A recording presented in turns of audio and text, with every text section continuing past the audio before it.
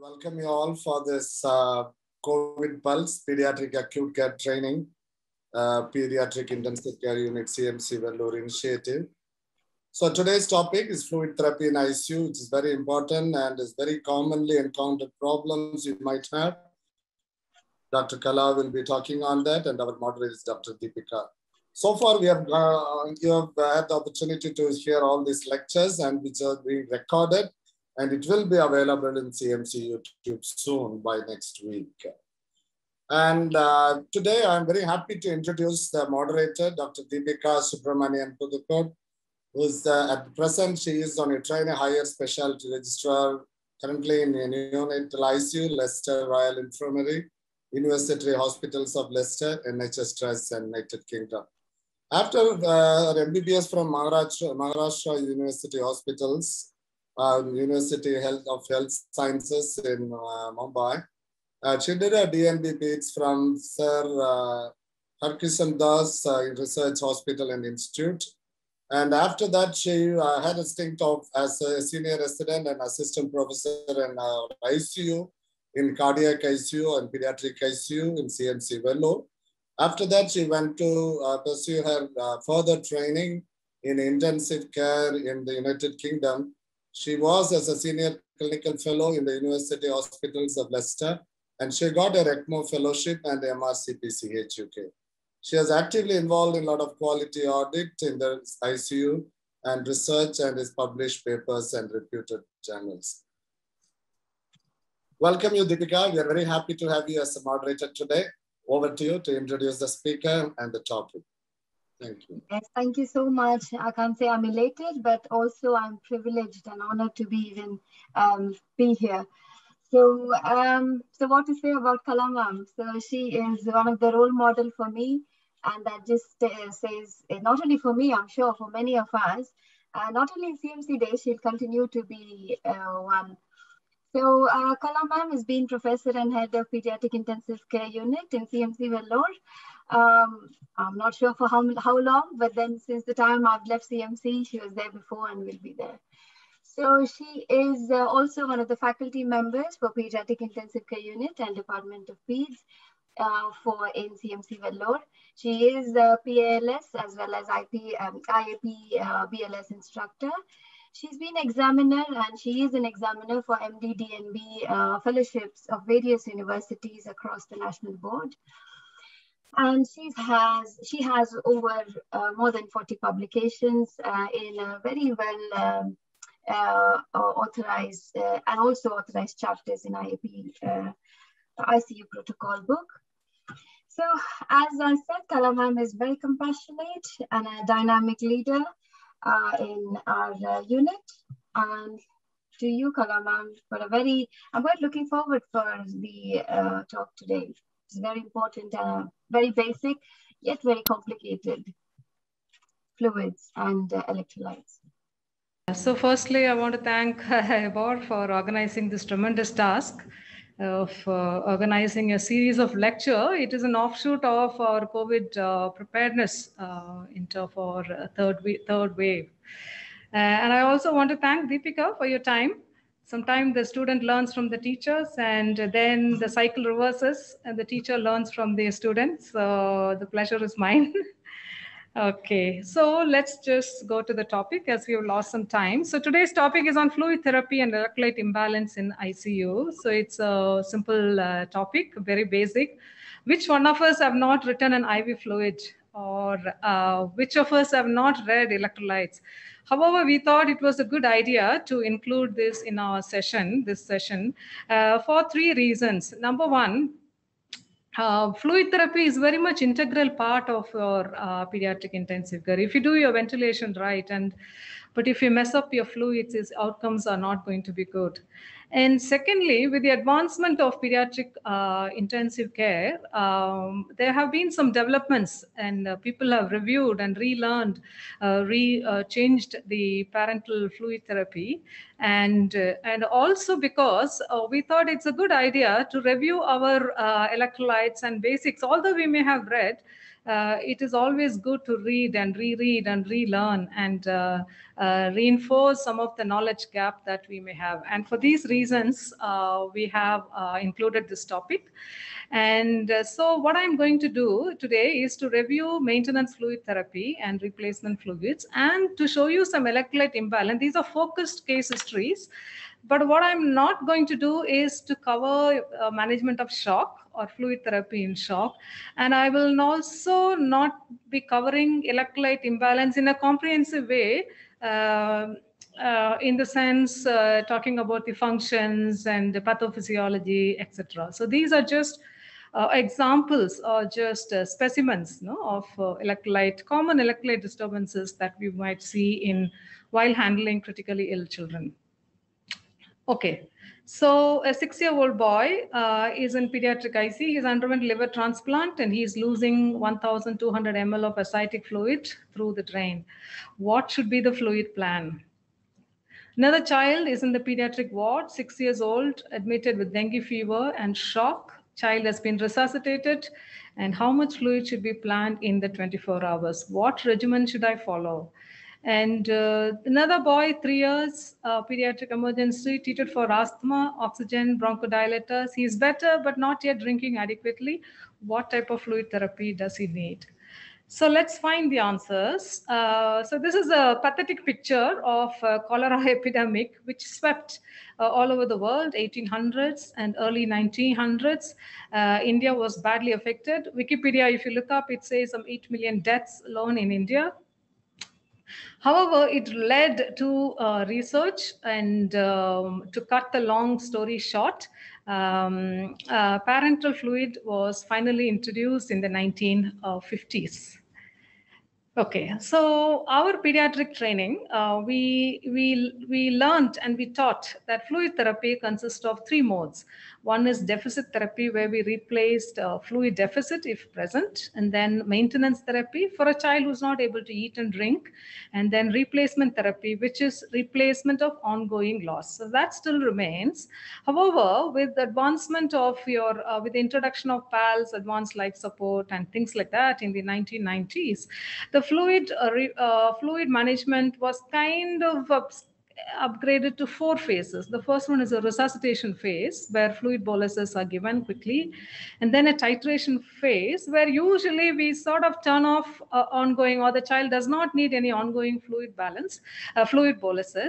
And we sort of take an account of what has been done and transition the child into a maintenance phase. And then finally, the convalescent phase. Okay, so let's just pause. Now let's go back to our maintenance fluid. I said parenteral fluid therapy was introduced in the 1950s.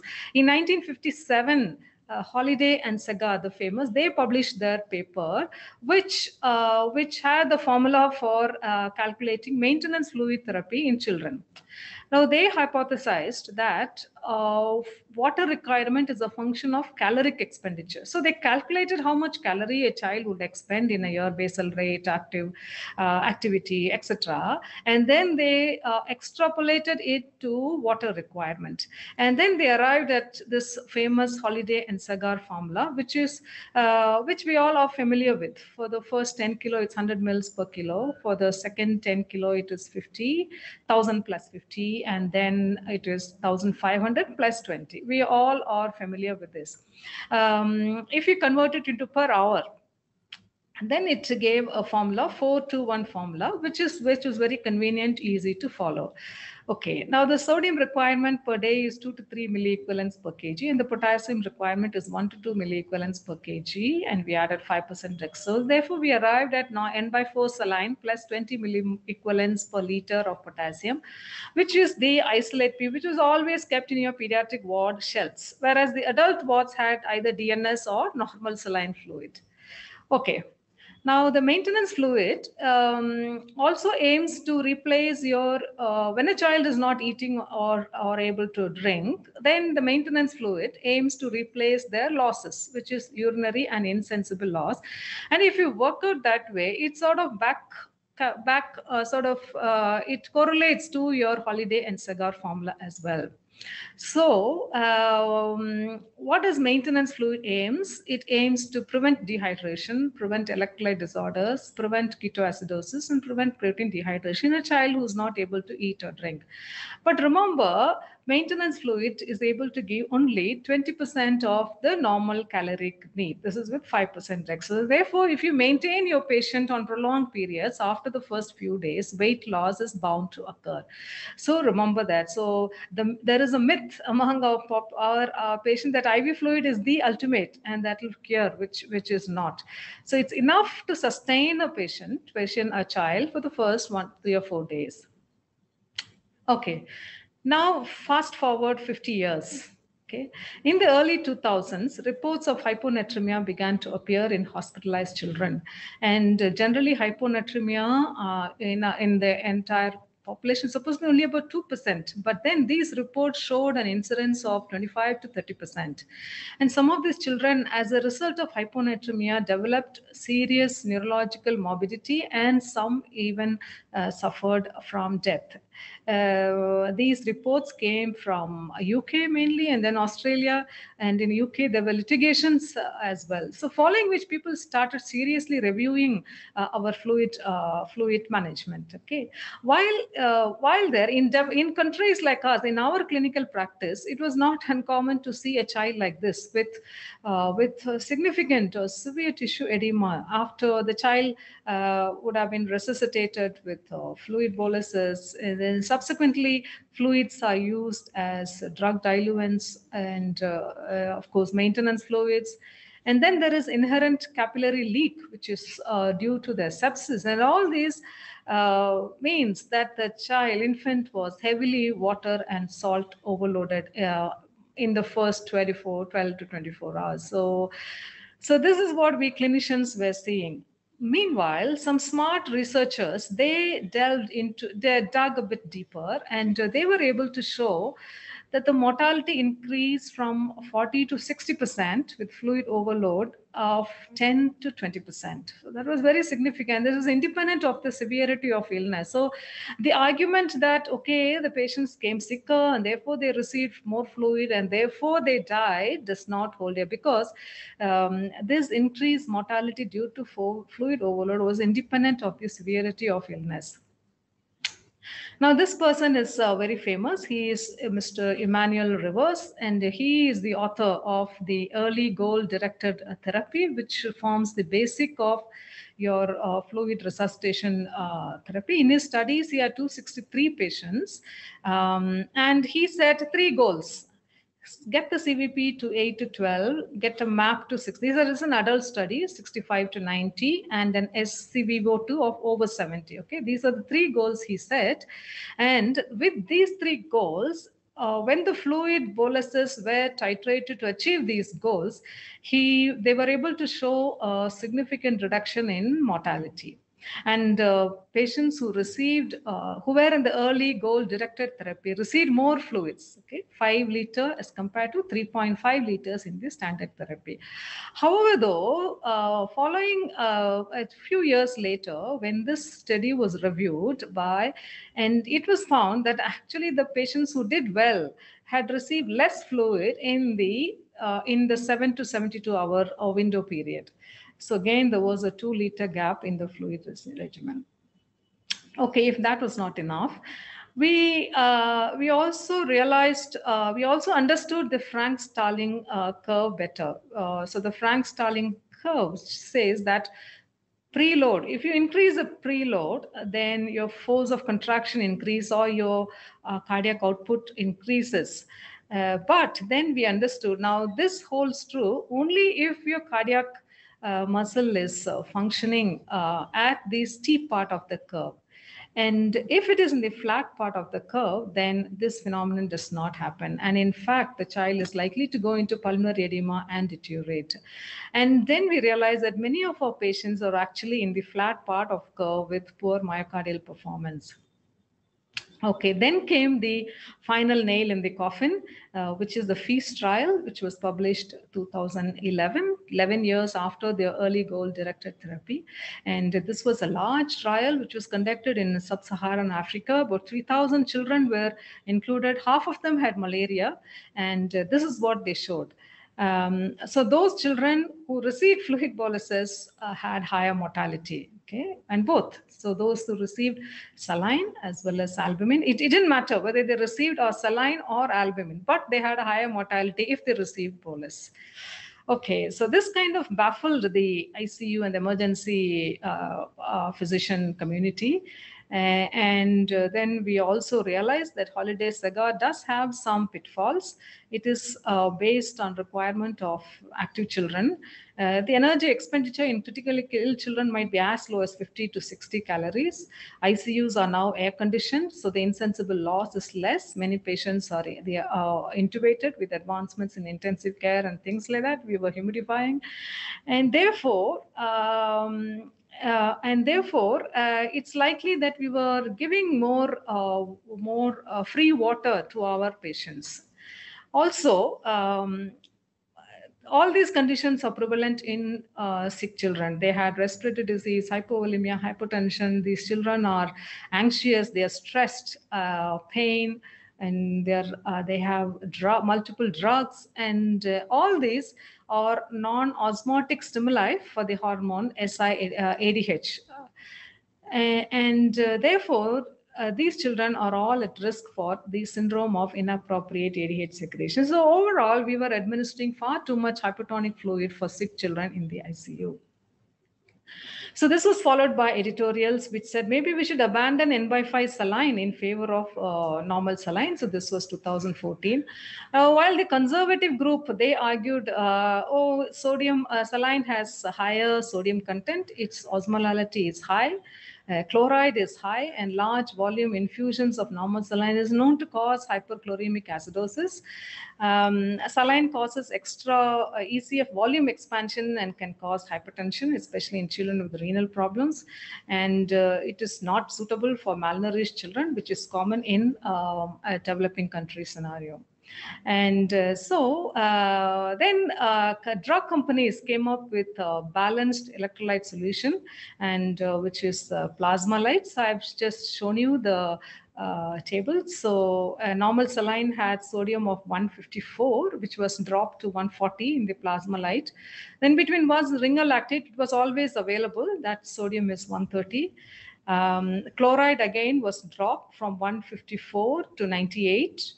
Ringer lactate contains lactate, 28 millimoles per liter, and that can be a problem in critically ill children because we do monitor lactate level, and therefore in Plasmalyte, lactate was changed to acetate at 28 and gluconate 23. Okay, and the osmolality was sort of brought close to your serum osmolality. So when it was introduced, the price was high. It was about 300, 350 rupees. But now the price is as equivalent to a bottle of normal saline. Okay. Now in 2019, however, this IAP has rubbished all concerns, and they have issued a fairly strong recommendation that maintenance fluid in children has to be normal saline, and dextrose and potassium chloride can be added, and it does not increase the risk of hypertonicity. This is RCH Melbourne guideline, which is quite freely available. It has guidelines on every clinical condition, and they recommend normal saline as your first fluid. Saline with glucose 5%, which is dextrose normal saline. And the substitutes or the secondary choice are either Plasmalyte or ringer lactate. This is NICE guideline, which is UK based, and they recommend normal saline even for neonates. And they just issue a warning that in certain neonates, it may be high. But for children, for sure, they are routinely recommending isotonic crystalloid, which contains sodium in the range of 130 to 154. This is Malaysian protocols, almost the same. So many places people have changed over to DNS. In ICU we have changed, but I think in our general pediatric wards people still use N/2 saline. I have not found any Indian guideline. It is something to think about. So you can apply it in your practice as well. Now let's move on to the replacement of fluid. In children with acute diarrhea, they may have ongoing losses. Children with severe dengue can have ongoing losses, post-operative condition, burns, and diuretic phase of. These are all some examples where you must look for ongoing losses. And these ongoing losses can be either visible, then it is easy. It can be visible and measurable. NG, drain, stool loss, and urine loss. But sometimes, as in children with dengue fever, the losses are invisible. And then you have to only estimate clinically. And replacement of fluid bolus is easy. You have to, volume is easy. We have to just replace it mil for mil as an isotonic saline. Sometimes when there is large urinary loss, especially children with obstructive uropathy, as you relieve their obstruction, they can void large volumes of urine. Urine concentration of sodium is more like N/2 saline. Okay, just remember that. And sometimes in those situations, you will have to replace, say, 80% of your loss. When you're doing replacement fluid, always reassess, and the IV plan has to be done 2 to 3 hourly. Cannot plan replacement fluid for 24 hours. Just remember that. Okay, and improve your clinical skills of assessing fluid balance. I know physical science do have limited sensitivity and specificity, but with good practice, you can improve your own sensitivity to pick up the volume status of your patient. Review of available hemodynamic data like vital signs or intake output chart is important. Please be nice to your nurses who capture all these numbers for you. Fluid challenge is not recommended anymore because change in once you've administered the fluid, it cannot be removed. CVP again is on its way out. Pulmonary capillary wedge pressure is no longer done. Passive leg rising test, I think Dr. Siva taught about it yesterday, so I will skip it. Pulse pressure variation, most of the intermediate monitors, they give it. You need an arterial line for it. However, it has its own limitations because you need patients to be reasonably paralyzed or well sedated with very little spontaneous breathing, and the tidal volume has to be 8 ml. We don't use 8 ml anymore. We don't even in modern intensive care, paralysis is done very less, and therefore its utility has a very limited value. Ultrasound is the future. It will come. It is worth investing in an ultrasound machine, and this is the view that they commonly use to assess fluid status. It's a long axis view of the IVC.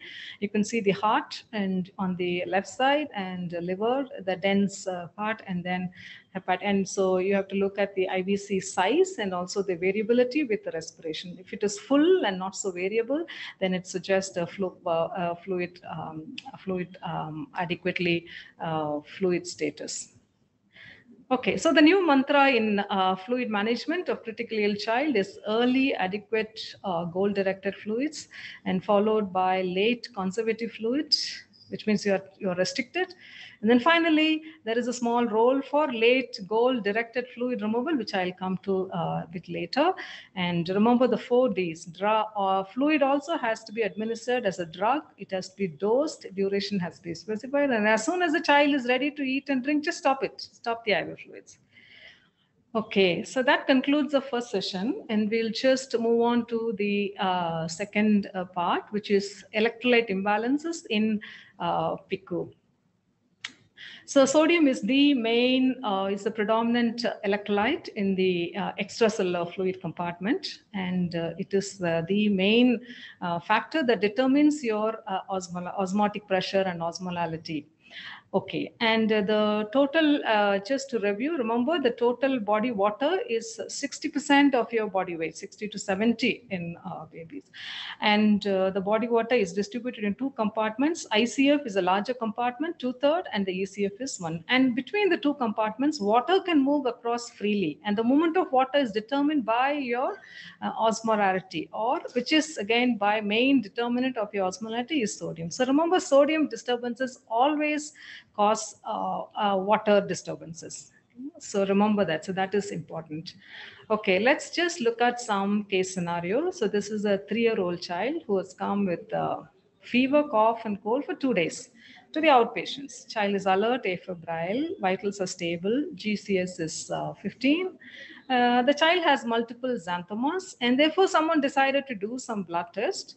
The counts are normal. Sodium is 126, potassium is 3.8, bicarb 20. Total cholesterol is very high, 1520, and serum osmolality is 290. So what do you think? What should the first-year MD resident who's sitting in outpatient do to this child? So the correct answer is nothing need to be done. So here this patient has familial hypercholesterolemia with, this condition is called pseudo-hyponatremia. Okay, so hyponatremia definition is less than 135, mild 130 to 135, moderate is 125 to 130, and severe is 120.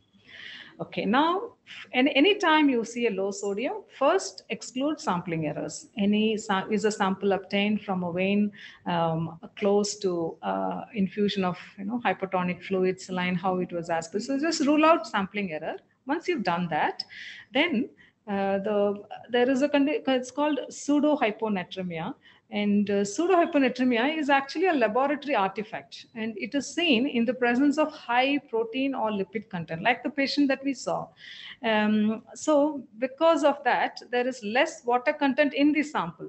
And so in modern biochemical technology, this is not present because they now use ion selective electrodes. So it is not so commonly seen, but it is good to know. Here the measured plasma osmolality will be normal. Okay, pseudo-hyponatremia. Another close condition is called factitious.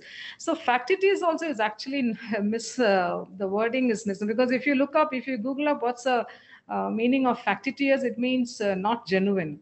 So that's also sort of borders towards pseudo, but it is not pseudo. They are two different conditions. They're very close, but not quite the same. So translocational hyponatremia or factitious hyponatremia or dilutional hyponatremia is seen when there is a hyperosmolar agent present in the plasma. Typical examples are glucose, mannitol, and some poisons. And here the plasma osmolality is high. So just a quick word on osmolarity. So osmolarity can be measured in the lab, or it can be calculated. So the formula for calculating osmolarity is 2 into sodium plus blood urea nitrogen divided by 2.8 plus glucose divided by 18. The numbers 2.8 and 18 are to convert from milligrams to millimoles to international. So if your hospital gives values in millimoles, you just have to substitute them.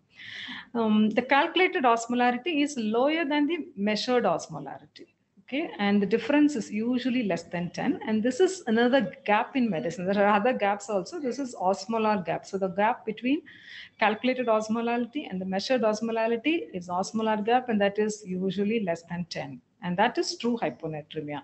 In both translocational and pseudo-hyponatremia, the osmolar gap will be more than 10. Okay. What is effective osmolarity? So effective osmolarity is otherwise known as tonicity. So osmolarity is 2 into sodium plus urea plus glucose. But in most situations, urea is an ineffective osmol. It is very diffusible. So just like how water moves across the compartments through the semi-permeable membrane, urea also is a small molecule and it is diffusible. So in most conditions, urea is not considered as an effective osmol. The only exception is in acute renal failure, when patients are undergoing dialysis. Okay, there it can cause dialysis disequilibrium syndrome, supposing the urea falls too much with dialysis. Apart from that situation, most situations urea is an ineffective osmol. So you take away urea from the equation. So effective osmolarity is only sodium plus glucose.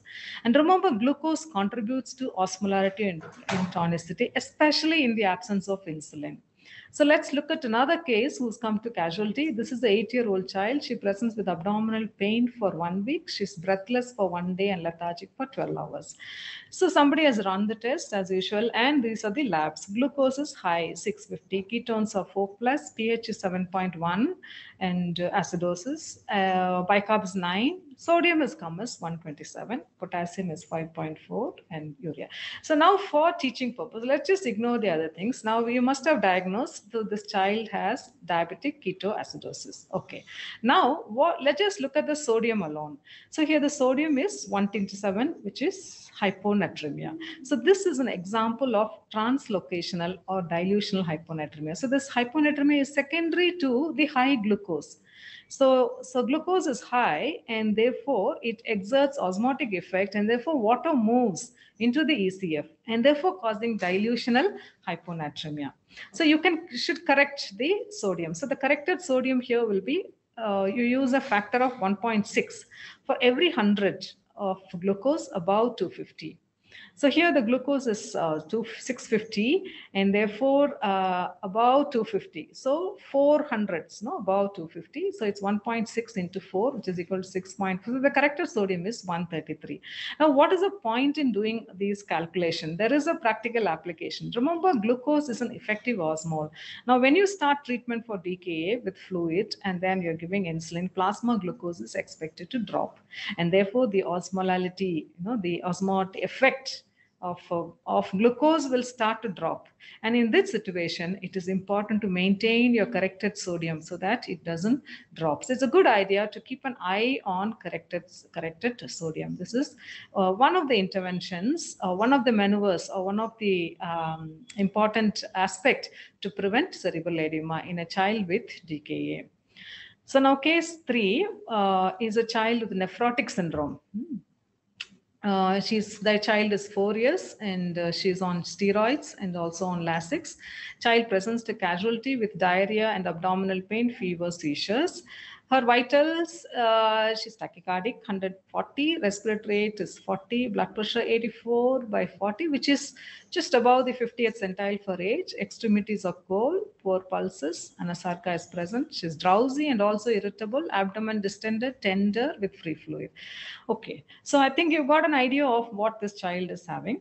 Now, the CMO, smart CMO from casualty has sent some bloods and ready with the results. Serum sodium is 118, potassium is 4.8, calcium 7, bicarb is 15, so mild acidosis. Hemoglobin is 10. Total count is elevated and platelets 15,000. So what should be an approach to this child? So do simple basic working diagnosis as always. So the working diagnosis here will be nephrotic syndrome, spontaneous bacterial peritonitis because it is common. Nephrotics are known to develop it. Here the abdomen is distended and tender. The physiological diagnosis or the physiological state here will be compensated shock, likely to be hypovolemic shock, but you will keep septic shock in the back of your mind, and hyponatremia. So what type of hyponatremia is this? So here the sodium is less than 120. So this is severe hyponatremia, and less than 120. And also, let's just look at what is the type of hyponatremia, what caused this hyponatremia. So this child is a child with nephrotic syndrome. He has diarrhea. So it's likely the child has fluid volume deficit as a result of excess loss of fluids. He's on diuretics. That could have contributed. And therefore, this is most likely to be depletional or hypovolemic hyponatremia. His sensorium is poor, and that is likely to be due to a combination of factors such as dehydration, compensated shock, and possibly because of hyponatremia. So here you can call this as symptomatic severe hyponatremia. Okay, remember here though that typically nephrotic syndrome is actually an example of hypervolemic hyponatremia, because in nephrotic syndrome they have hypoalbuminemia and low oncotic pressure, and that leads to high levels of RAAS system, and therefore the whole total body water in nephrotic is actually high. So if you put that into the equation, then this child is likely to have acute, which is due to diarrhea, depletional on a chronic pre-existent hyponatremia. Okay, now let us look at the algorithms. Algorithms are always good approach to hyponatremia. So first exclude the first two clauses, the pseudo and the factitious hyponatremia, which you will do by estimating your osmolality. Okay, so that is out now. And then depending upon the volume status, you classify into hypovolemic, euvolemic, and hypervolemic. So the typical cause for hypovolemic or hyponatremia is your diarrhea, like what this child had. The other causes are diuretics. Okay, and the other two important causes, one is cerebral salt wasting syndrome, and the other one is your mineralocorticoid deficiency.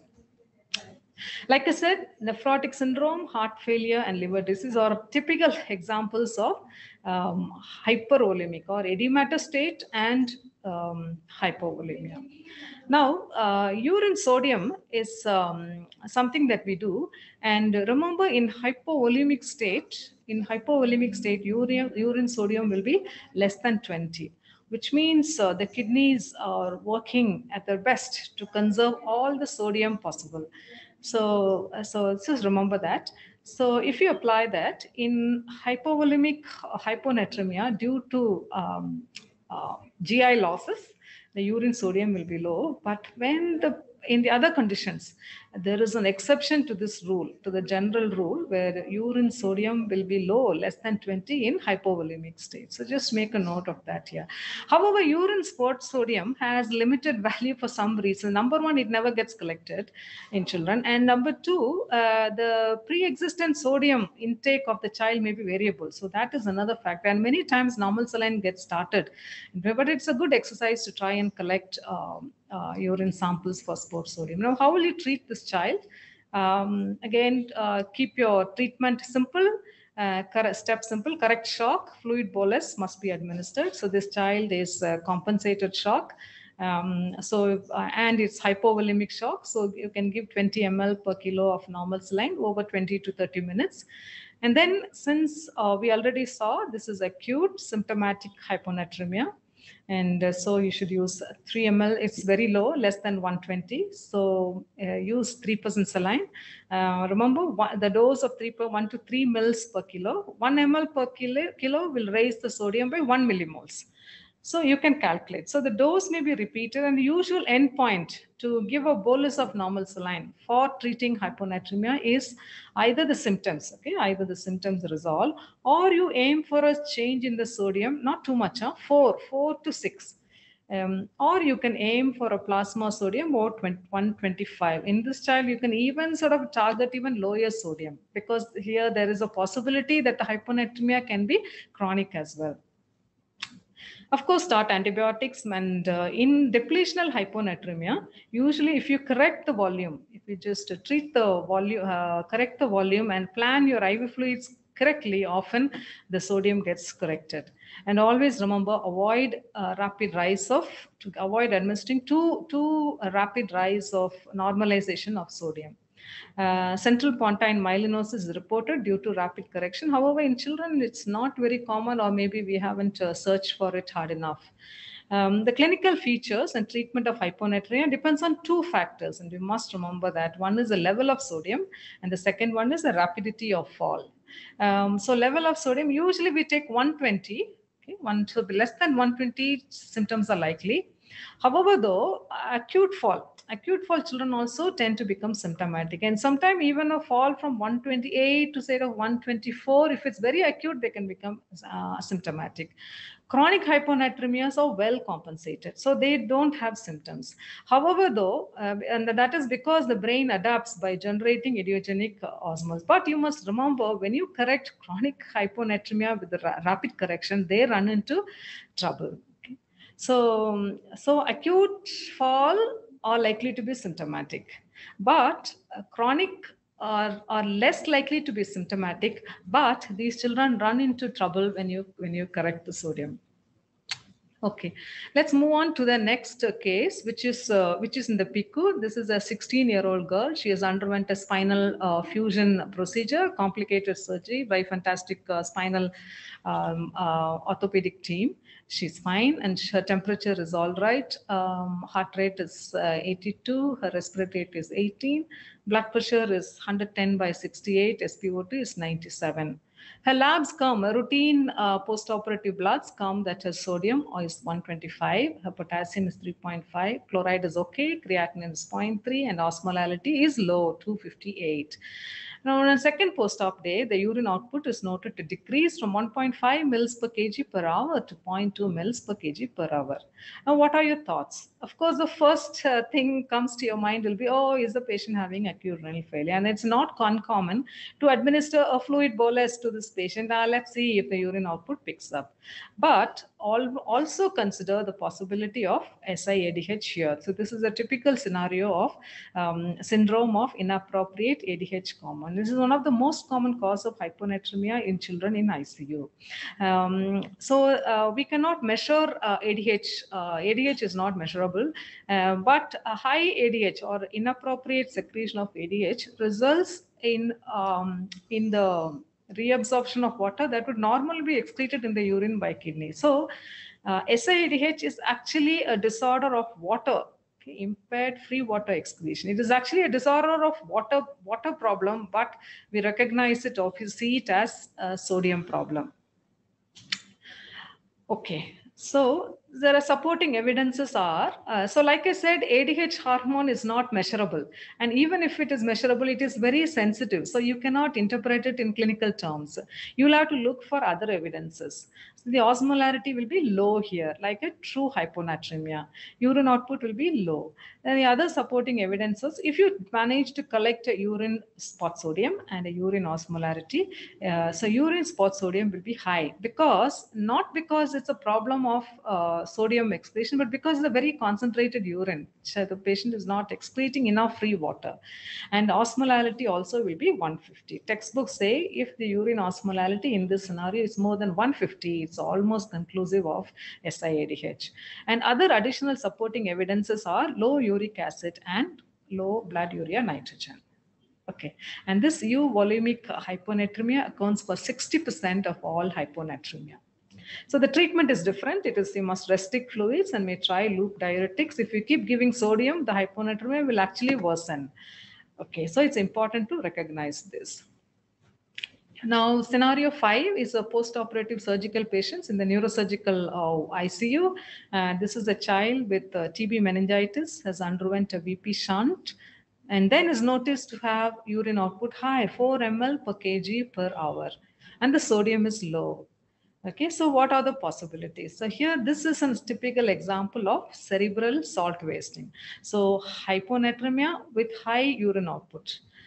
And if you do an urine osmolarity and urine spot sodium, so here the urine sodium excretion will be very high, okay, so 60 and above, and very high urine osmolarity.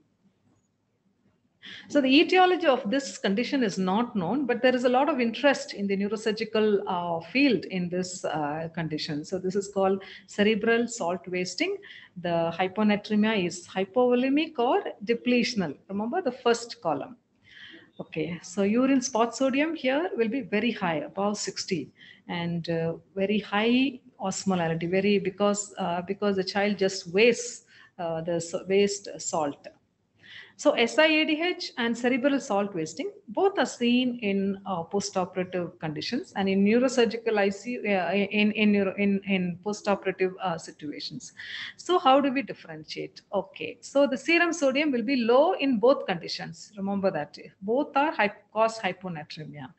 Okay, the serum osmolality will be low in both conditions because they both are true hyponatremia. Okay. But the differences are the volume status. SIADH, the volume status will be normal or they are slightly edematous. In cerebral salt wasting, they are hypovolemic or dehydrated. Urine output will be normal or low in SIADH, whereas in CSW, there will be polyuria. Okay. And urine spot sodium, like I said, in SIADH, it will be a bit high, about 40, but in cerebral salt wasting, it will be very high. Blood urea and uric acid will be low in SIADH, but will be high, like a dehydration, no? Like in this thing. Same thing with the urea creatinine ratio. So that sort of concludes our discussion on hyponatremia. So approach to step 1, establish if it is real, rule out sampling error. In step 2, check osmolarity if it is possible. If it is not possible, take a look at your sugars, protein, triglycerides, and that should be helpful. Step 3, assess the volume status, and that is done no easy method. You have to just go through the history, diarrhea, examination, urine output, what is the type and volume of, put everything together and then come to a conclusion, and that needs practice. And then try to assert and get step 4 and 5 will be, if you can, collect a urine sample and send for urine osmolality and urine spot sodium. Like I said, it gives a bit of variable result, but you can try this. If it's over 150, it may suggest SIADH. If it is urine spot sodium is less than 20, suggest hypovolemia. In cerebral salt wasting, it will be very high because it is salt wasting condition. And in SIADH, usually it will be a bit over 40. Then step 6, before you jump in and treat, think is it acute or chronic. Remember, acute you can treat, but chronic, be very, very careful, because these childs are compensated, and if you bring the sodium too fast, your patient will run into trouble. Okay. So, and whatever it is, remember not to correct more than 0.5 millimoles per kg per hour. Okay, so now next scenario is a newborn who's a 14-day-old neonate. The baby was born beautifully, 3 kilo, good sized baby, normal vaginal delivery, goes home, comes back on 14th day with lethargy, dehydration, and had lost weight to about 2.2 kgs. So the bloods are okay, but the sodium has come as 196, potassium is 5.4, bicarb is low, mild acidosis, creat is 3.92, and calcium is 7. So guess the blood sugar is also high. I think you must have guessed the diagnosis. So this infant is again a commonly seen in pediatric practice, hypernatremic dehydration, and this is due to breastfeeding related. So this is called breastfeeding hypernatremia and acute kidney injury, or now, it is called pre-renal. The pre-renal term is no longer used anyway. And so what has caused hypernatremia in this baby? So there are some factors that predisposed this baby to develop hypernatremia, and some of them are physiological. Neonates have high insensible water loss. They have higher water loss both through all three modes. Conductive and evaporative losses are high in babies because of the thin skin. And their kidneys are not mature. They have poor renal concentrating ability. So they tend to lose more water. And that is why neonatal IV fluid planning will be higher than what we do for children. And here the insufficient intake, because primary mothers, it's a condition that is seen in primary mothers due to unknown factors. Somehow the breastfeeding fails, and with these kind of additional factors, the baby develops hypernatremic dehydration. What other abnormalities are present in this infant? So just make a note, there is mild acidosis, probably related to the renal failure, and calcium is low, and make a note of the RBS. Blood sugar is high here. And remember here, glucose is an effective osmol. So here it is better to not treat the blood sugar. Sometimes my fellows ask, should I give insulin to bring it down? I think it is safer to not bring it down, because here it might be exerting an osmotic effect and protecting the brain. So unless there is ketosis, you're safer by not treating the blood sugar too rapidly. Okay, so the definition of hypernatremia is sodium more than 150, and severe hypernatremia is more than 170.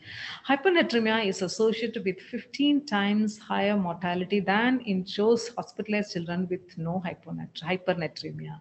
So remember that, and this mortality comes from both the effect of hypernatremia and the effect of treatment. So it's like double-edged sword. If you go on this side also, it's a problem. If you fall on that side also, the infant sometimes run into trouble. And that's because hypernatremia draws fluid from the cells into the ECF compartment. So there is intracellular dehydration, and as a result, the brain kind of shrinks, and that sort of stretches and stretches your bridging veins in between. That can cause cerebral hemorrhage. And it is for this reason that in newborn babies, we teach to avoid bicarb pushes, because the surges in sodium can sometimes cause intraventricular bleed in newborns, which can be devastating. Okay, so this is another 10-month-old infant with large watery stools and vomiting for 2 days. Mother has been giving ORS packet. She took the instruction wrongly, and she is dissolving 1 packet of ORS in 1 cup instead of 1 liter. So the infant comes 2 days later. She's lethargic, very high-pitched shrill cry, tachycardic, hypotensive, sunken fontanelle, and doughy skin. The labs show the sodium to be 178. So this is another example of hypernatremic dehydration. So diarrhea dehydration is a common problem in infants. 70% of those children will develop isotonic dehydration. That means their water loss and electrolyte loss are on par. A small proportion, 20% of children will develop hyponatremic dehydration. Another smaller percent, 10%, will develop hypernatremic dehydration.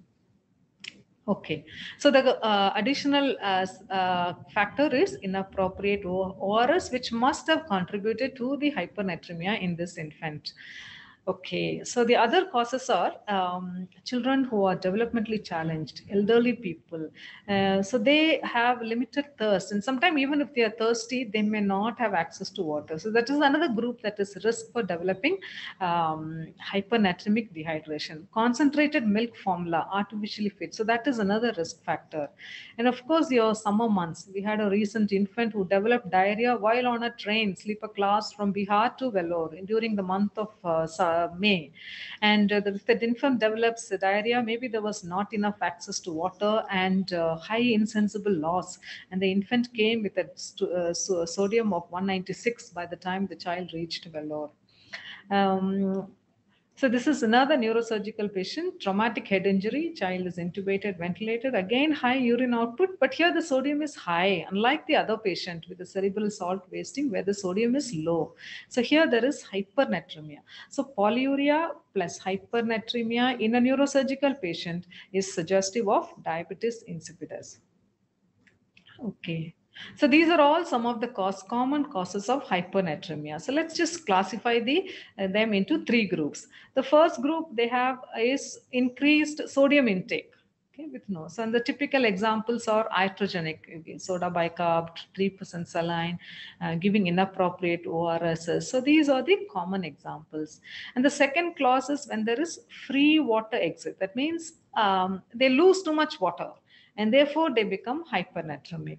And the third group is they have deficits of both water and sodium. However, the loss of water is more than the loss of sodium. Okay, so clinical features, let's just quickly see. Shock occurs, their dehydration. But in hypernatremic dehydration tends to be underestimated. And that's because of the relatively preserved ECF. So because sodium is high, therefore water moves from intracellular. So there is more severe dehydration in the intracellular compartment, whereas the ECF is relatively preserved. And that's why the doughy consistency of skin is typical of hypernatremic dehydration. Okay.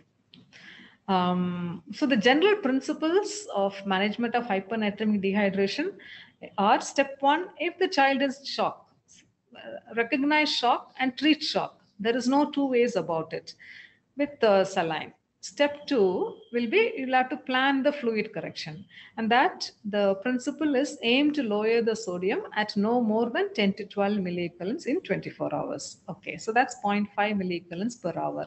Step 3, must monitor. So you cannot write the fluid. So often they need 6-hourly or 8-hourly monitoring of sodium. Keep an eye on the hydration state, the neurological state, and urine output. So they need more closer monitoring. Make adjustments. If your sodium is falling too low, then you have to increase the fluid rate. But if it is too much, per hour you can calculate every hour how much, and then you have to adjust the IV fluid rate. Okay, if there are neurological symptoms, you can consider infusion of 3% saline. Okay, and if there are any underlying conditions, recognize them and treat them. So the formula for correcting hyponatremia, the one formula is your free water deficit, which is more practiced in the adult world by the nephrologist. It is given in your textbooks, but it is not commonly practiced. What we follow is a method too, where we estimate the correction, usually take it as 10% correction, and then you calculate the maintenance fluid for 48 or 72 hours. And that, whether it's 48 hours or 72 hours, depends upon your initial sodium, where you begin with. And usually you start with isotonic saline, and then you can titrate it. Maybe you can just drop it to plasmolite as the sodium slowly drops. So the fluid rate and type depends upon your initial serum sodium. Let's just move on to potassium. So potassium is a prominent intracellular ion, cation. So potassium disturbances are also common.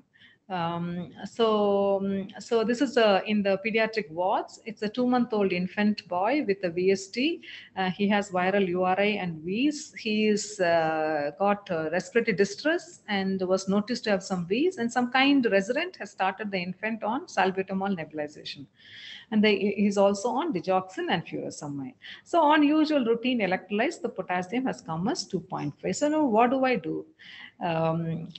Okay, so let's just look at first what must have contributed or what must have caused this hypokalemia in this infant.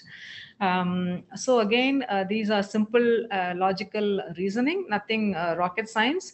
One is furosemide causes increased excretion of potassium in the urine, and that is complemented or contributed by your salbutamol nebulizations. Of course, the infant has distress, and therefore oral intake will be less, and therefore that could have contributed. Okay, but what are the concerns here? So the concerns is the hypokalemia in a child with cardiovascular heart disease increases your risk of complications, so which makes it complicated in this scenario. Okay, and hypokalemia definitely potentiates your digoxin toxicity. Okay, so what is the definition of hypokalemia? The normal value is 3.5 to 5. Hypokalemia is defined as value below 3.5. And then you can classify it into mild, moderate, severe. Mild is 3.5, all are 0.5. So 3 to 3.5. Moderate should be 2.5 to 3, sorry. And severe is 2.5. Generally, symptoms don't become manifest until the serum potassium is below 3. So often it 3.2 like that gets picked up incidentally when an electrolytes is checked, and many times they is checked on a routine basis. So remember this. So that's mild hypokalemia, usually are not symptomatic, and it is more of a lab. It gets picked up on routine labs. Okay, why? How does salbutamol causes hypokalemia? So for that you have to understand the intracellular movements of potassium. So your cells have your ATP pump, which pumps out sodium and pumps in potassium. And salbutamol, adrenaline, these are beta agonists, and so they augment the action of this pump, and therefore they cause intracellular movement of potassium. Salbutamol, adrenaline, insulin, and alkalosis. On the opposite side, acidosis. Acidosis will cause the potassium to move out of the cells. Okay, so that's simple. So alkalosis will move potassium inside. Okay, so that is, remember one thing. And the second thing is potassium intake. Potassium is actually quite plentifully available in most diets. So if you are taking normal diet, it's very unlikely to be the cause of hypokalemia, except in malnutrition, malnourished child. So the other cause is increased loss, and the loss can be GI or it can be in the renal. So GI losses, so GI losses again, not very common, but more commonly renal losses. So renal losses you see in renal tubular acidosis, in DKA because of osmolarity, post-obstructive diuresis, hypoagnesemia, magnesemia. Amphotericin is notorious to cause hypokalemia, and the hypokalemia can be really, really difficult to treat. And of course, your diuretic use. And remember, the urinary excretion is tied to aldosterone. Aldosterone will increase your potassium excretion, and also alkalosis. That's why metabolic alkalosis children are often hypokalemic, and it again can be really, sometimes you have to correct the potassium, and then only your alkalosis will improve. So clinical manifestations, like I said, over 3 and above are not symptomatic. Below 3 can be associated with symptoms, and the symptoms are muscle weakness, paralysis, ileus, arrhythmias. Polyuria is often another accompaniment of hypokalemia. Sometimes they can cancel. ECG changes are quite characteristics, or theoretically, if you read every book, the ECG changes are pretty standard. So flat, the T wave flattens, T wave, and then ST depression and U wave. However, if you ask clinicians, apparently it doesn't really correlate. You can hardly, if you think back, most of us have not really recognized hypokalemia from the ECG. And that's the experience of others as well. But hypokalemia, remember, can cause arrhythmias. Both hyperkalemias can cause or are important causes of sudden cardiac arrest in critically ill children.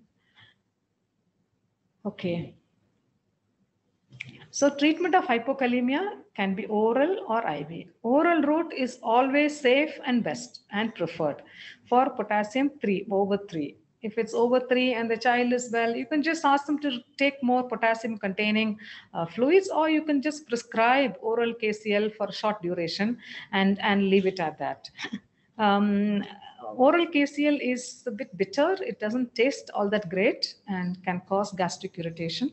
1 ml of KCl gives 1.3 milliequivalents of potassium. So you can calculate in milliequivalents and then convert it into how much ml of syrup you need to give.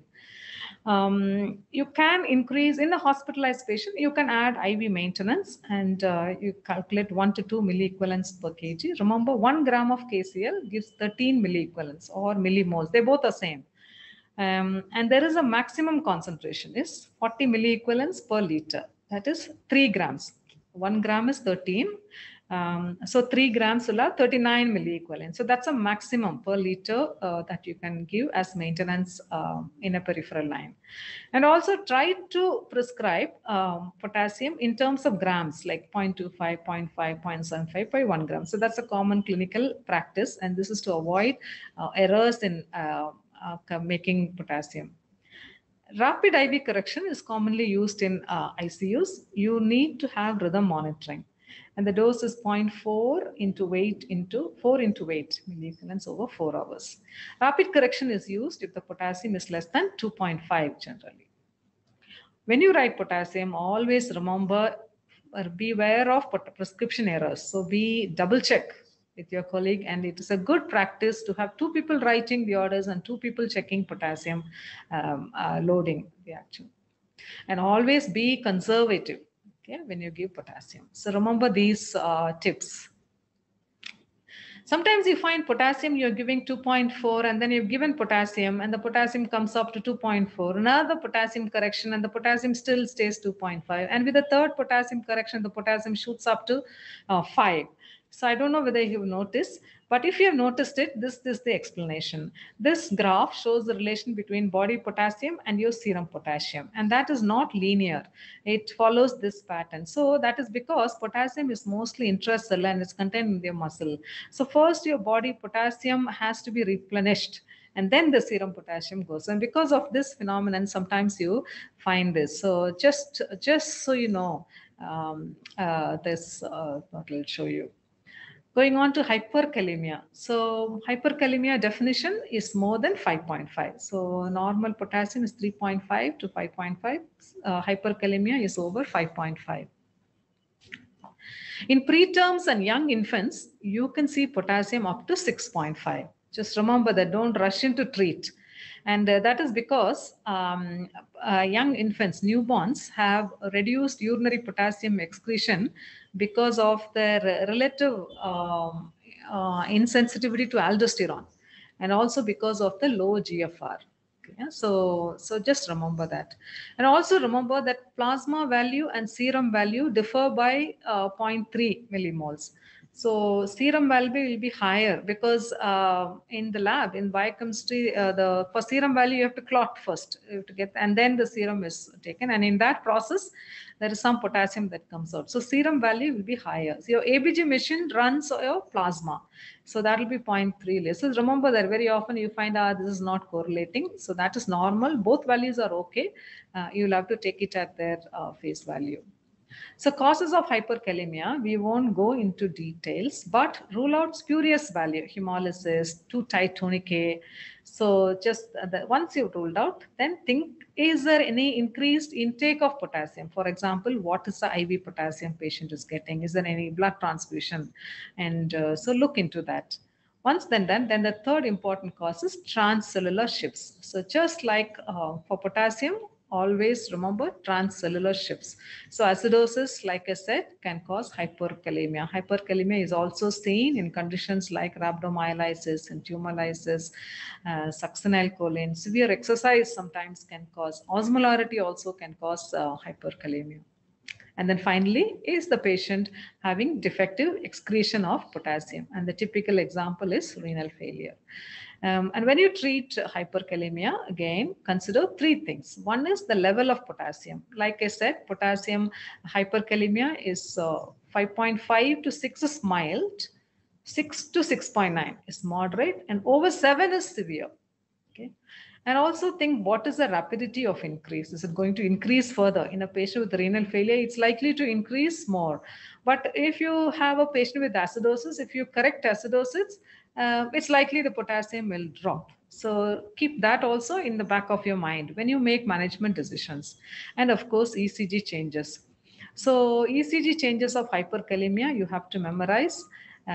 So the first change is in the T waves, tall T wave, and then PR interval prolongs, and that is followed by widening of the QRS complex, and then of course then the P wave becomes flat. So tall T wave followed by prolonged PR interval, wide QRS complex, then the P wave becomes flat, and then that kind of looks like a sine wave, and then finally arrhythmias appear. So again, remember, both hyper and hypokalemias are causes of sudden, preventable causes of sudden cardiac arrest. So just to remember mnemonic, to remember your ECG changes. So this is another push and pull in emergency and intensive care. So in hyperkalemia, it's like the T wave is pulled up. Whereas in hypokalemia, it's like if you push your T wave in. So it is T wave inversion and ST depression. Whereas here it is peaked T waves and PR prolongation. Okay. Okay, treatment of hyperkalemia is must memorize. You just have to memorize it. You cannot look up because it is. So let's just quickly run through the drugs. Calcium, first drug is calcium gluconate, 10%. The dose is 0.5 to 1 ml per kilo, maximum 20 ml. It stabilizes cardiac cell membrane. The onset of action is immediate, and but it is short-lived. So you can repeat if it is needed. So consider repeat doses. Glucose, insulin, dextrose infusion. The dose is 0.1 units of ACT rapid, maximum 10 units, and it is put in like your hypoglycemia dose, 5 ml per kg of 10% dextrose or 2 ml per kilo of 25% dextrose. It shifts potassium into the cells. The onset of action is 10 to 20 minutes and peaks 20 to 30 minutes. And hypoglycemia can happen, so it's important to check a sugar 1 hour later. Salbutamol nebulization is 2.5 milligram for those less than 25, 5 milligram over 25, and 10 milligram over 50 kilo. Make it up to 4 ml saline and nebulizes. This also shifts potassium into the cell. And the action is immediate drop, it seems. And the drop of studies have demonstrated 1 to 1.5 milliequivalents drop, which is very significant and life-saving, isn't it? And within an hour. And another advantage of giving salbutamol nebs is it can be useful if no IV access available. Even before you start IV access, you can start salbutamol nebulization. It can be used as an alternative, or it can be given concomitantly or sequentially with your GK insulin. So it's a good idea to start, remember that. Don't have to wait GK insulin, then you wait. So you can be started concomitantly, or even MDIs can be used, salbutamol. Okay.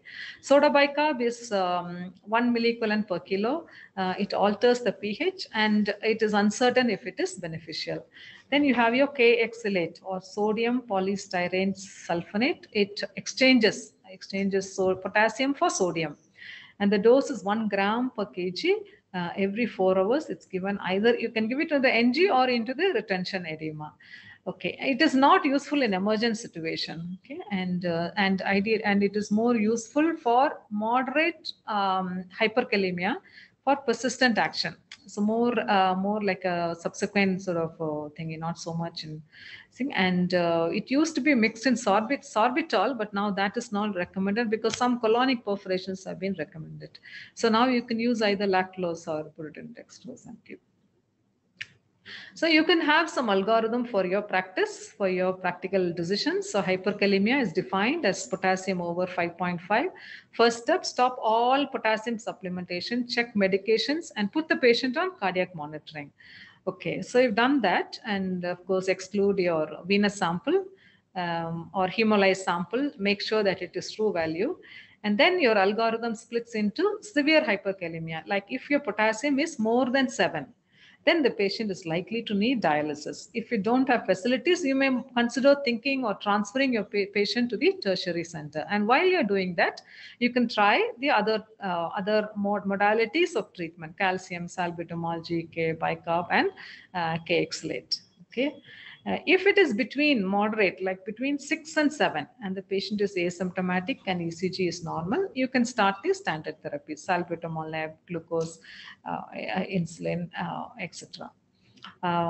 If it is between 5.5 and 6, and the patient is asymptomatic, ECG is normal, for mild hyperkalemia, then you can consider if treatment is necessary, or if the patient is just getting extra potassium, you can stop and watch.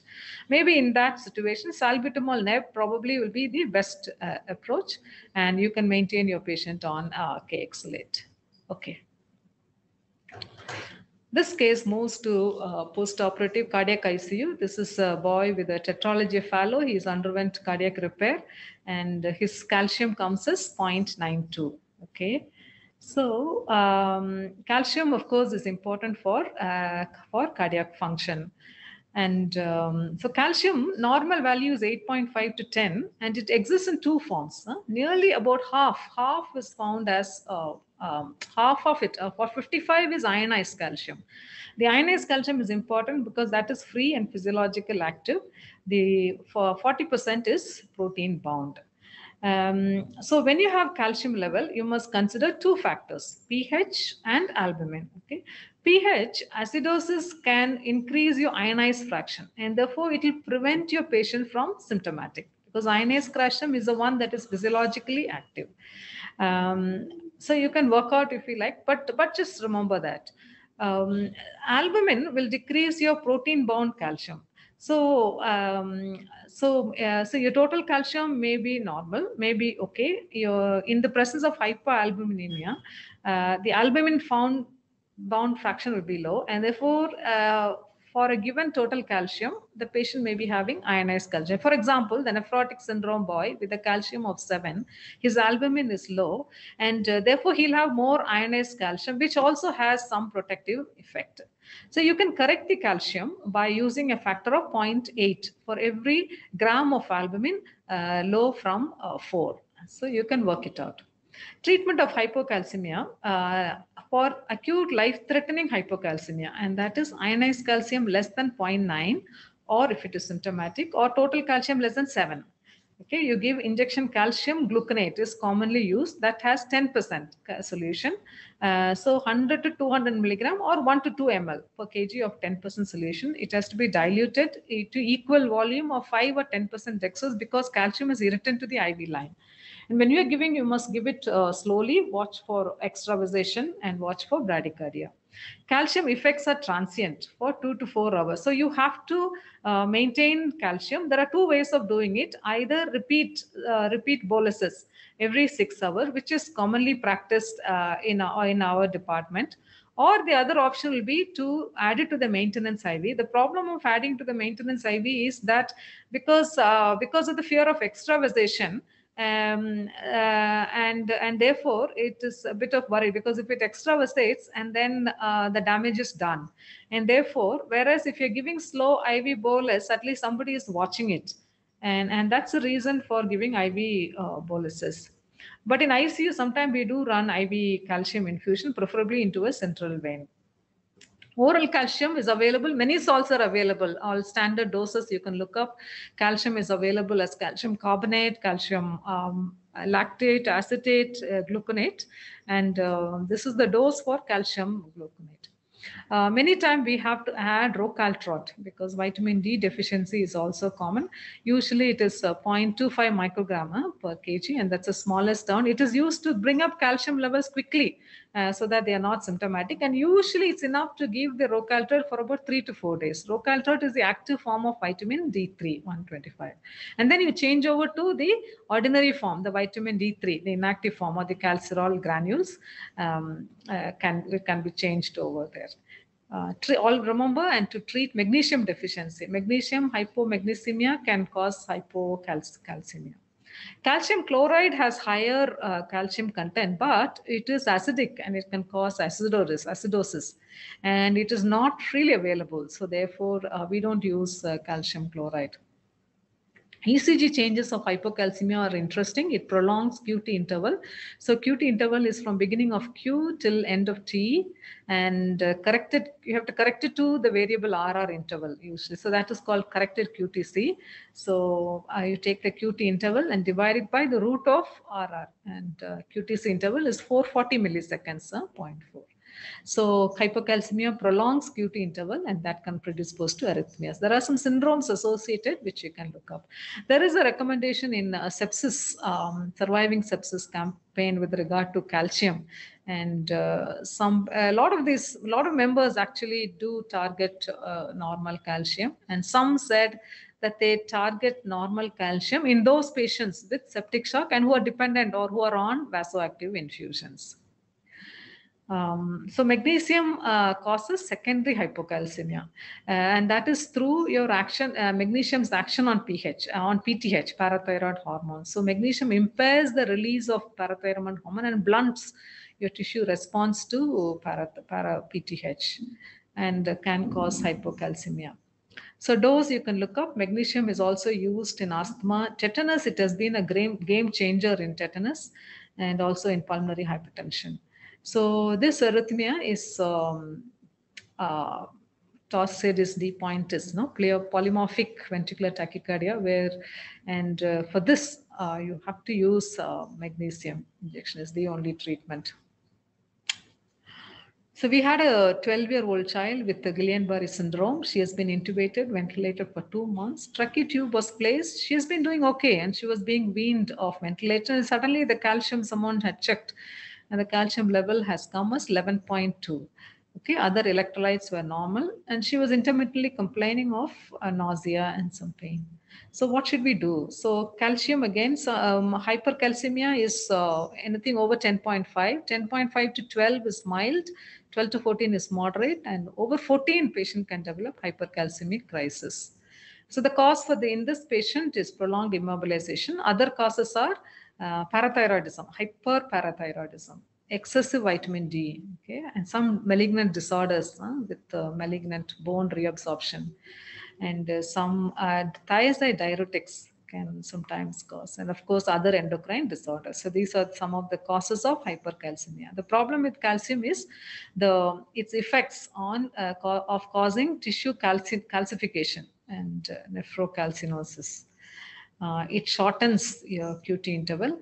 And with calcium, remember your undergraduate, stones, bones, groans, and overtones, psychiatric overtones. This is a mnemonic to remember symptoms of hypercalcemia. Hypercalcemia, the calcification is supposed to first occur in the conjunctiva, it seems. So the first symptom patient can have is irritant feeling in the conjunctiva. Treatment is hydration, loop diuretics, steroids is is a good handy agent to treat hypercalcemia in your patient. It acts through a vitamin D metabolism. It inhibits conversion to calcium. And of course, biphosphonates, calcitonin, and in very rare cases, dialysis have to go. We just have 2 patients of hyperphosphatemia. I think you should be familiar with these. Hyperphosphatemia we see with commonly with children with chronic kidney disease. Because of excessive absorption, phosphate apparently is abundant in your diet, and therefore in chronic kidney disease they have defective excretion. In infants, late onset hypocalcemia, that is also due to high phosphate load in the cow's milk. We had a recent infant who came with seizures and got intubated, and then it turns out that the mother was COVID positive and therefore isolated, and the baby was fed on cow's milk. Calcium was 5.5 and potassium was 6.3. The baby did have a stomy course in the ICU. So leukemia and X-ray like that, I think you've guessed it. So this is a case of tumor lysis. So the electrolyte abnormalities in tumor lysis are hyperuricemia, hypophosphatemia, hypocalcemia, and hyperkalemia. Okay. So hypophosphatemia is normal value of phosphate is 2.5 to 4.5. It's not very common, but it's important while you're treating children with DKA, because again, it can cause, if there is transcellular shift, and the phosphate can sometimes drop dangerously low. And we have to use potassium phosphate instead of potassium chloride. It is available, but not freely available outside. Just remember that when you're treating children with DKA, sometimes you can run into trouble with severe hypophosphatemia. Severe hypophosphatemia can cause rhabdomyolysis. And an ICU implication is it can cause delay in weaning off ventilator, and refeeding syndrome is another problem that we see with hypophosphatemia. A quick word about albumin. So albumin is colloid, and it is very effective in expanding the intravascular volume. Okay, so albumin versus colloids has been debated over half a century. But crystalloids are the fluid of choice in resuscitation. So the role of albumin comes subsequently. We have 5% and 20% albumin, and 5% albumin can be used for as a fluid bolus in hypovolemic or intravascular depleted patients. 20% albumin should not be infused for volume replacement, remember that, but it can be used slowly. The dose is 0.5 to 1 gram per kg, and usually we give it as an infusion over 24 hours. Sometimes this albumin is combined with diuretic as used for your late fluid removal therapy. And there are advantages in combining albumin with Lasix, because albumin improves the intravascular volume, and therefore it improves delivery of the loop diuretics into the site of secretions, and therefore the combination is useful. And final word, always whenever the patient is ready, you must switch to enteral nutrition. Early enteral nutrition promotes GI mucosal integrity and function, causes fewer infections, better healing, and overall improved short and long-term goals. So every opportunity to feed, you must feed your critically ill children. That's a simple. Parental nutrition are quite expensive for us, and infection rates are phenomenally high with TPN.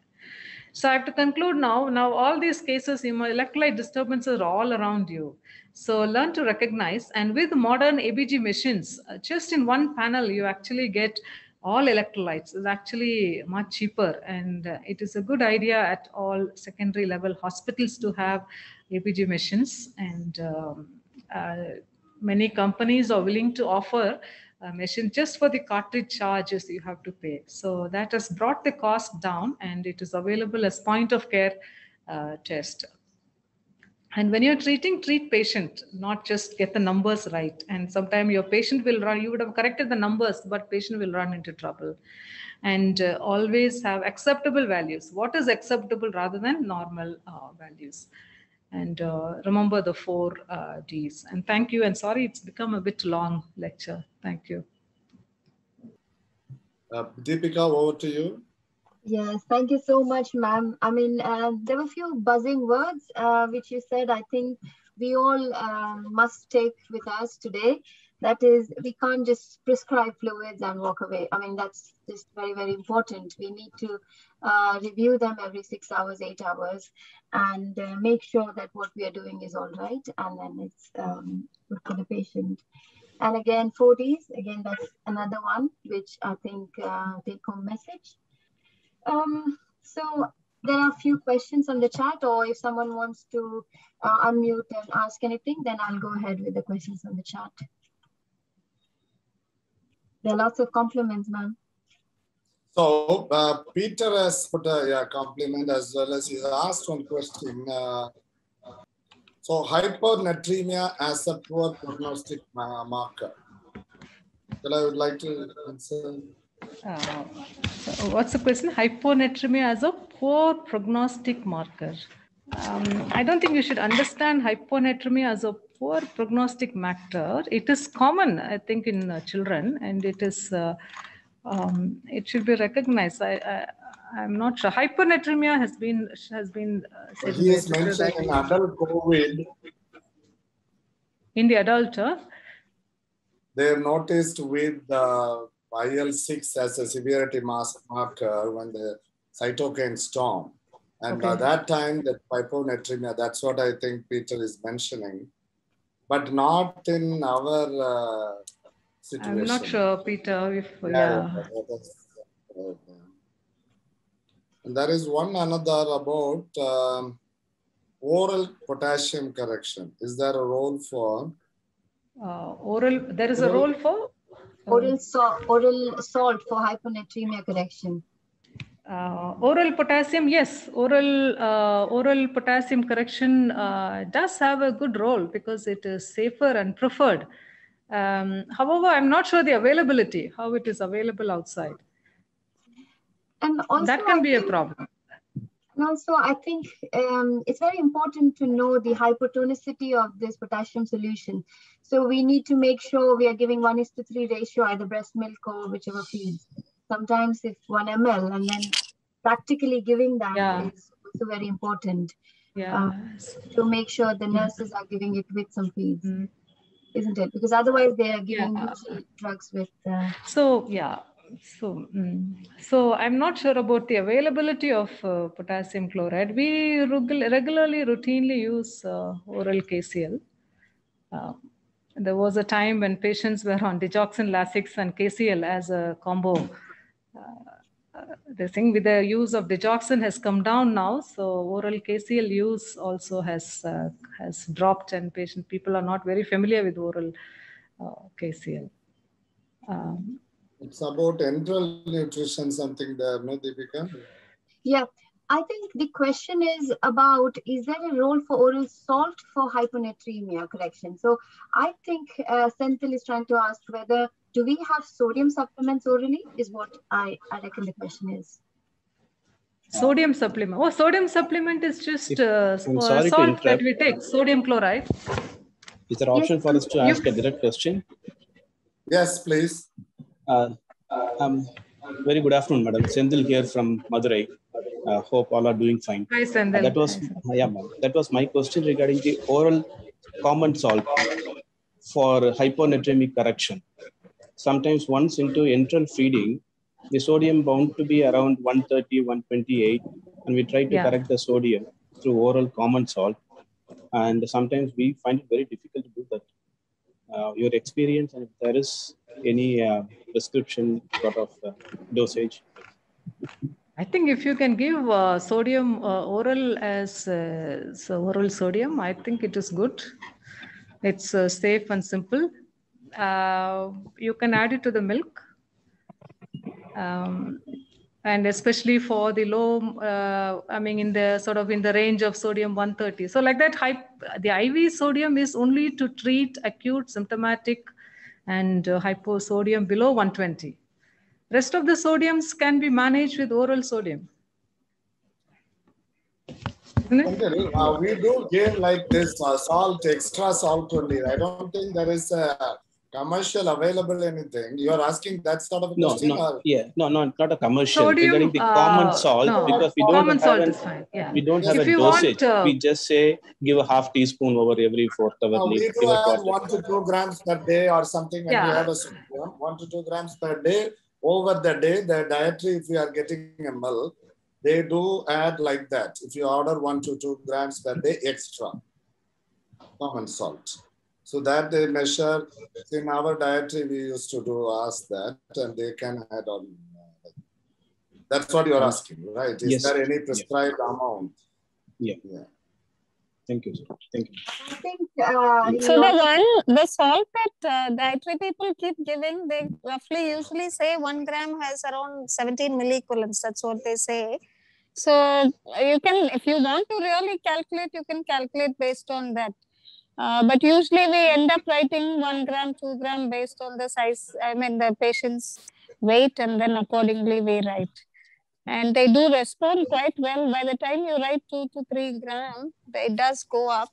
If they're on NG tubes, it's fine. Otherwise, probably the feeds will get very salty. Because oral salt is giving sodium without free water. So it should, if it is possible, it is... No, but so I think like that, as you're asking, it comes to 130 and then we put extra salt or 1 to 2 grams per day. That's what we do. But what do you do in your practice? Yeah, the same thing, sir. We also try to do that, but somehow it doesn't go up as expected. It doesn't work, huh?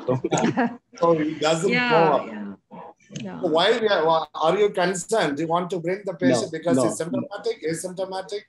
No, so it can come on its own if you are put on a oral and enteral nutrition. Yeah, it takes some time. So we leave it as it is. I mean, these are more easily said than done. Yeah, and one another question I was posted, ma'am, is regarding the enteral feeding. Once we switch over from the IV to enteral feeding, how strictly you follow the fluid restriction? Because one side the fluid restriction, other side the nutrition part. And do you strictly follow the fluid? Yeah. So there is no hard and fast rule. Clinical practices vary, but a small amount you can just write feeds as extra. So until you reach a volume, the feeds can be extra because there will be anyway loss in the stool. So until we reach sort of 20% or 25% of the total volume, the feed is calculated as feed extra, and then after that maybe you can start accounting once you reached a reasonable volume. What would you answer, Jolly? Do you have? But in cardiac and the specialty, we do take into account. We will bring it down when they step up, and especially cardiac is very much. Transplant, we need to have a little more on the positive side. So it doesn't matter. So we might, but still we need to calculate and bring it. Pretty much the same thing, ma'am. Even I thought if it is cardiac, then definitely we still continue to restrict even when it's enteral. I think neurologists and all, when they are trying to give based on calories, they are not worried about the volume. They keep going up, but probably enteral you can give slightly more if they are stable. But otherwise, if it is cardiac where you want them dry and all, it's safer to stick to the 2/3 maintenance, even if it is enteral. But even in our ICU, you look at what we do, you just strike up the feeds and there may not be a hard and fast rule, but you tend to bring down your IV fluids, right? Yes, so of course. At the end of the day, until your patient is intubated, what do you want? You want a little bit of a drier side, right? So you want to restrict the volume, including this feeds. What do you do? Yeah, definitely. When sometimes it goes like beyond the 5th day and 6th day, and then we get stuck up with the ventilators. We look at the nutrition. Sometimes the nutrition requirement will come to around 120 ml per kg per day. So sometimes it becomes very tough to titrate and balance all this. That's why just. We have seen, we have like that, we are ventilating a patient. So only full on enteral feeds. We may start just 100 ml for some potassium, some correction if needed. Otherwise, fully on enteral feeds only. Sure, sir. Thank you, sir. Yeah. So then there's another question by Gaurav to everyone. There's a newborn on day 7 of life who came with sodium of 195 milliequivalents per liter. What should be the sodium concentration of the infusate in this child in the initial hours? And is there any easy formula to prepare? Is his question for a desired sodium concentration. So I will just direct this question to Ebor. What is that? Question is? It's newborn with 195 sodium. What should be the initial fluid? So we tend to follow in our pediatric ICU, we follow the birth weight and just give, as Kala was mentioning about like maintenance plus maintenance and the 10% correction. Yeah. But our neonatal ICU follow different. They add some more sodium and keep like a hypertonic fluid to prevent further down, the frequent drop in the sodium. Yeah. So they prepare it, but we don't do that. So, but here so the sodium in saline is 154 and the patient's is 195. So the gap of 40. So still sometimes the sodium can drop fast, even with normal saline. And so we have used only saline, and most of our patients, even with these values, we haven't got much trouble. I mean, our experience has been okay, but newborns do use a higher sodium infusate. Yes, so they do add more and keep it like 160, 170 slowly. 160 by adding 3% saline, and I am not aware of that. I think if it's more than 190, they try to add and touch 180. So they give only a gap of 10 to 15. They don't allow more than that. Yeah. So that's what Benji and Dr. Sridhar were saying. So they calculate like that up to 180, and then they will allow the falls very slowly. But we just do with DNS, no ma'am. Last time we had checked with them. Our practice with the last 3 patients have done very well. If you know that ideal, not the ideal, birth weight we have. I think if not the weight. Birth take weight, the birth weight, replacement, maintenance, give it slowly, like calculate the whole thing and give it. And how often would you advise to check the sodium in these situations, in hyponatremia, any electrolyte imbalance, so everyone has an idea? 6th hourly is a must, mandatory. So it might be difficult in peripheral situation probably. That need to have an arterial line will be good, but monitoring and because there is no order, even if you use the formula with the free water deficit, there is a tendency to fall also. So you need to be dynamically. What do you say, Kalam? Yeah, I think 6th hourly is reasonable. However, sampling, you have to weigh that against sampling difficulties and multiple pokes for the baby. You could do it more closely also in an ICU setup, 4 hourly also. But again, all these will be your practical difficulties of sampling and that sort of thing. So 6 hourly is a reasonable trade-off and a reasonable time to check. What would you say, Deepika? What do you do? Yes, I mean, we normally do that. It's easy. We also rely on blood gases, which gives us instant value. At least the estimate of what we are doing is okay, because the lab values will take an hour extra. So I would like to ask a thing. So now we have discussed the hyponatremia. So when we treat hyperkalemia, as we already saw, the salbutamol is the first thing to start with, and then by the time you get the cannula and then start with the calcium. So what would be the bolus and the maintenance in such situation?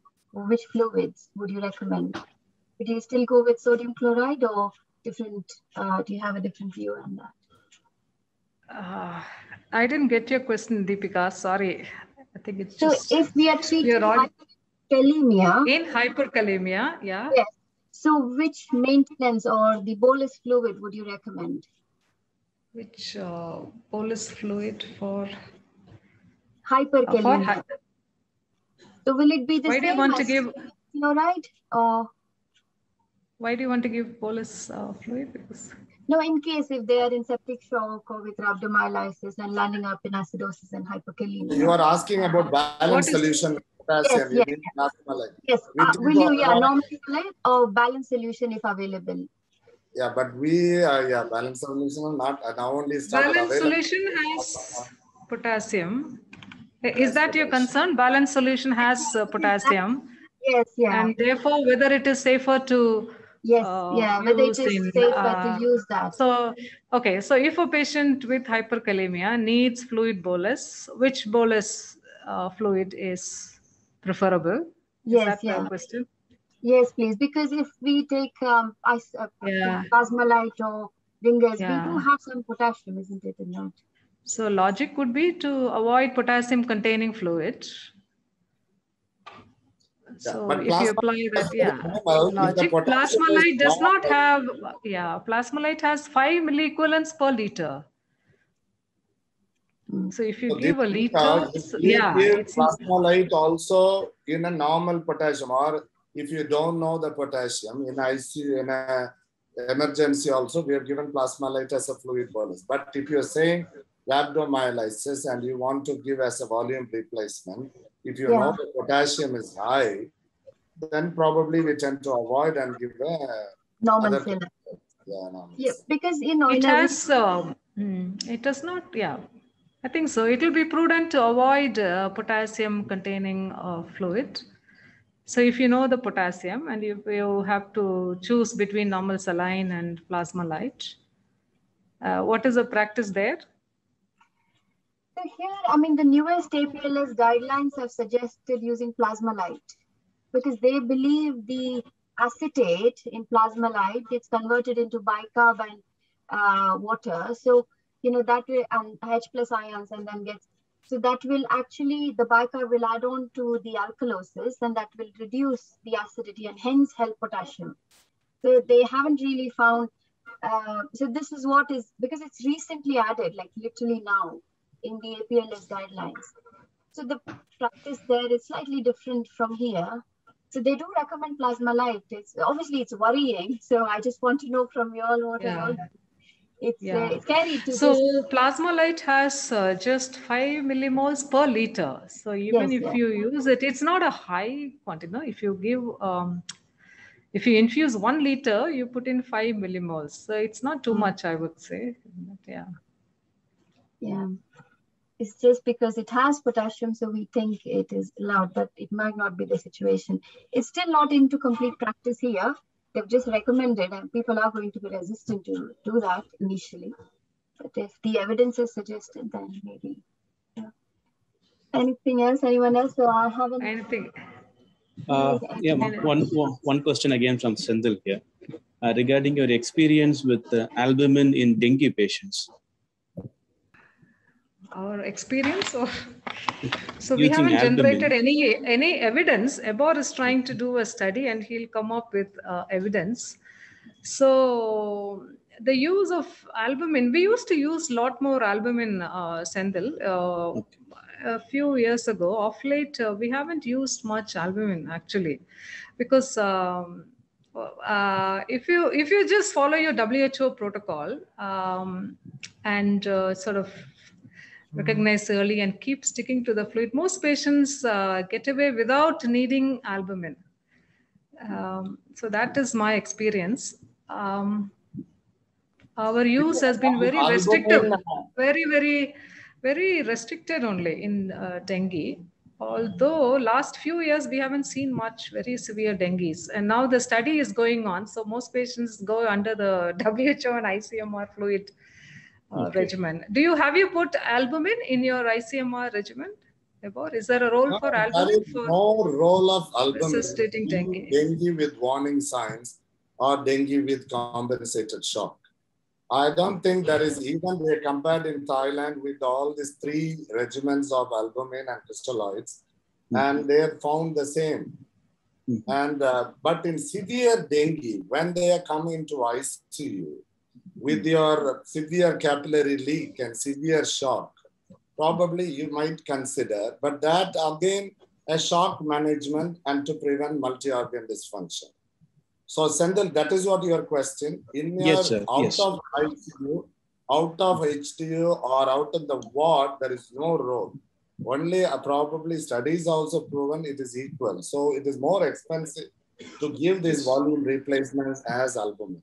So coming to severe dengue, we, as Kala was mentioning, we were using it like mixing albumin and coming down like 2.5%. We used to try 2% albumin. Yeah, 2% albumin. But that was more infection coming rather than helping the patients. So now in our IC, even in severe dengue, we rarely see them now. But we just give the crystalloids. But if they are in a hypotensive shock for a short period, it is not like a replacement we are giving. Probably over an hour or 5% albumin we use. Do you still give albumin, Senthil? Yes, sir. Yes, sir. That's why I'm asking. The severe dengue patients, sometimes they have a very drastic response to albumin. So I'm scared to replicate that in other patients. But in some patients, we have seen very drastic improvement with albumin infusions. So how 5% or 20% you use? This is 5%, sir. So but 5% like you mean as a bolus or as a volume replacement? Not as a bolus, sir. Suppose I'm using like 10 ml per kg over an hour, or if it is 7 ml per kg, the maintenance fluid might be given as a 5% albumin, and there is some palpable improvement in the those patients. So just you don't give any crystalloids as a thing, only albumin 5%. Yes. 10 ml per kg per hour for 2 hours, and then you assess. Yes, as a maintenance. Yeah. So so probably, but it's for a 20 kilo child or a 40, so it will be more albumin you need to give. And so are you still seeing a lot of severe dengue now? Yes, sir. They come here. Yeah, we have seen with MODS and severe shock. All right. So surprisingly, last month we had a couple of severe dengue with mortalities also. I was wondering whether the albumin would cause a anionic overload on the kidney, which is all relatively compromised in a shock state. Because 20%, I don't know whether we use it at all, but 5%, yes, maybe. Is there any evidence until for using 5% albumin, or is the practice we follow? See, the problem is these 5% albumin children are already very sick. They come with either multi-organ failure or they are in impending multi-organ failure. So that's the reason we couldn't, even if at all they go for an AKI, we couldn't pinpoint whether albumin would have contributed to that or whether it is because of the disease itself. So that albumin contributing to AKI, we are not sure. We don't know. Have you tried plasmapheresis in a severe dengue? No, sir. No. Okay. Probably maybe you can try with some renal support and plasmapheresis. I don't know. This plasmapheresis is organ failure. This plasmapheresis, I think, will come up in a big way for every sort of problem, I think. It's like that our septic shock thrombocytopenia associated multi-organ failure term off. There is a role for plasmapheresis. Okay. So we have done a couple of in the maybe in 2019, and but we lost them. They were at a later stage. We started plasmapheresis, and I'm just wondering if they are affordable. This season we are not at the severe dengue in ICU yet. But we are getting a lot of other dengues in the ward and in emergency with volume replacement. That we are doing a study comparing two regimens. Like not like it was WHO, you need to give every 2 hourly and hourly, like you need to monitor. And so here we have like a dehydration correction. You give it over 6 hours. So that is one arm we are doing like 30 ml per kg over 6 hours, and then but that is not at all for severe dengue. Okay. So just with regard to albumin, I think there is another question from Dr. Chinnaswamy. What is the role of prophylactic role of albumin in burns? It's funny you should ask this because our pediatric surgeons believe in albumin in burns. Again, there are no easy answers. It's very unlikely you will find any literature saying give this or not give this. So again, burns, we do large volume resuscitation. So very large volume resuscitation sometimes can affect your wound healing, and because of tissue edema again, and that's the case for albumin. So they say if you give albumin, if you can reduce the volume of fluid infused. It's just the answer. Sometimes our surgeons, they say give about 10 or 20% of the volume as albumin. So when you say prophylactic role, is it prophylactic role against I'm not sure what prophylaxis you're referring to, but the role of albumin is in the fluid resuscitation for burns. Giving too much fluid can interfere with your wound healing, and because of the tissue edema, and therefore prevent developing shock. Okay, so it's just fluid resuscitation only. Yeah, so I think so that will be the answer. There is a role for albumin as part of your overall fluid that you manage, that you write up for your burns patient. You could maybe give 10 or 20% as albumin. It again refers a lot of individual preferences are there. Some surgeons are very keen on overall the surgical department, at least in Vellore, are keen that we give some albumin for burns patients. Yeah, I think you can be guided. Yeah, go ahead, Kala, please. I'm not sure. You can be guided maybe by serum albumin, but serum albumin also has its own problem because of the half-life being short. So that also you cannot be guided. I mean, we do look at serum albumin, but of course you cannot be fully guided by your serum albumin as well. So there is a role, not prophylactic to prevent shock, but albumin has a role in the fluid management of burns patient. Some percent of your overall fluid can be given as albumin. Again, I have not read anything recently in burns. Deepika, would you like to add anything more? No, ma'am. I mean, here, the places I have been is mainly cardiac intensive and general intensive care. So I really don't have much of experience of burns as such. But then the ones who come into A&E, we usually follow the set protocol, the same, what is that, 16% initially, and you know, that's the thing. But other than that, we use our routine fluids. We don't use albumin here. In the A&E, at least, what we do. So, Jolly, you may want to add anything to this question, or Ebor, to prevent. Question for a prophylactic albumin, you mean, or sorry? Yeah, role for albumin. In burns. Yeah. So again, it's like a volume replacement therapy. It is not for shock. So we need to be differentiating both separately. So shock is when there is more than 20% loss, and acutely you are giving. So is volume replacement, as your explanation is enough. That is, I agree with you. That's it. I can share the UHL protocol, what we follow on the thing, and then you can have a look. I can share that. Deepika, would you like to say a final comment? Yes, yeah, it's been a very informative, interactive sessions, and as I already mentioned, keywords, buzzers, we all should take home today.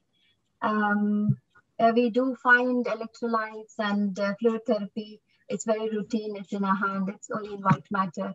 It needs a lot of our gray matter to, you know, you actually need to go back and check. So it could be in hands, but we need to keep checking.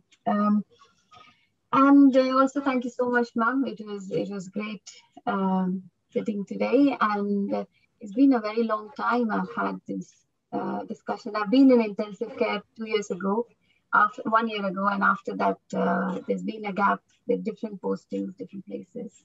Thank you so much for inviting, and Ebor sir, thank you. Okay, thank you, Deepika, for your time.